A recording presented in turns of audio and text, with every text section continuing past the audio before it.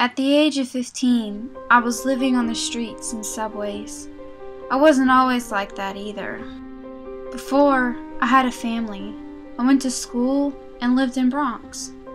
My family was far from perfect. They loved me very much, but sometimes the next high came first. I never had new clothes or clean hair, and I was constantly reminded of that by the taunting from my other classmates. I didn't think it could get worse.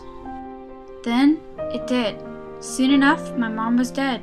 I was out of school and living on the streets, struggling to get by. But I know I can do more, and I can prove it. I'll go back to school and work my way up. My past may be as dark as night, but my future is as bright as day. It will take more than breaking night to save my future.